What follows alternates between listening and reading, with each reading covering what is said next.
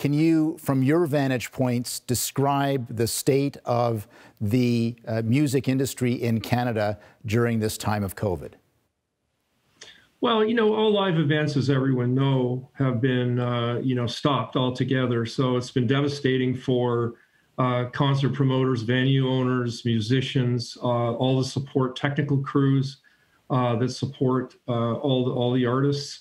It's been a very, very tough go of it. I mean, the virtual performances, which we've organized a few of or done the technical support here at Metalworks Production Group, they try to keep some semblance of the spirit, I'll say, of live performing, but it's an uphill battle. So, the music industry has taken a very hard hit on the live side.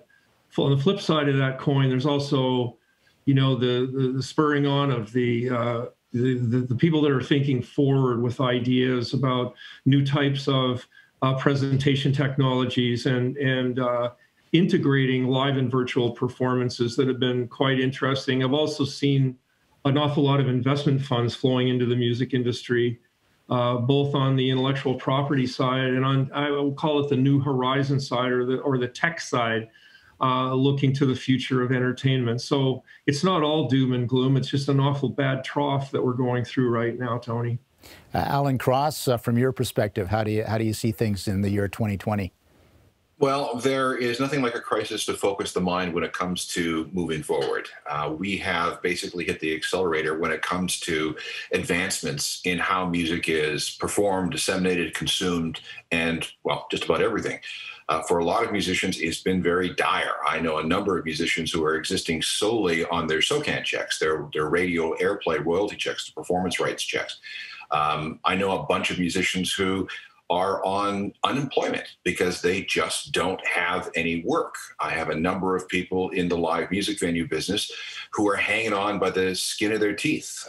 You look at the people at the El Mocambo, for example, who invested $30 million into creating this fantastic new venue, and they can't do anything. The smaller venues, a lot of them have gone into business. Some of them are being gobbled up by bigger entities. So there is a real shift in the way people are conducting the business of music these days. Now, as Gil says, a lot of people have really jumped into the tech side. So we have platforms like sidedooraccess.com and artery.is who are offering these micro shows online for a small amount of money or a reasonable amount of money for artists who want to do shows online.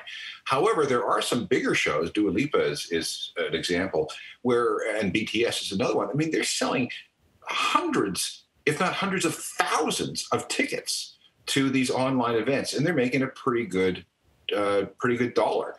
The problem is that you've got to be a pretty big act to be able to do that. However, it does show somewhere down the line that these virtual performances are here to stay and will continue to be a big deal. We've got about just under a minute before the break. Alan Cross, just a quick question to you. You mentioned live venues being under a lot of pressure. Do you see is there anything around the corner that can give us some hope on that front? We just got to wait it out. I think that's the only thing. There are some big organizations in the United States, for example, that are talking about buying up these small venues for pennies on the dollar and turning them into some kind of large touring, circuit.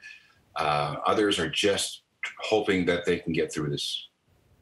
All right, we're going to continue with this conversation, both the good and the bad, after this break. We're here with Alan Cross and Gil Moore talking about the music industry. Stay with us until after the break.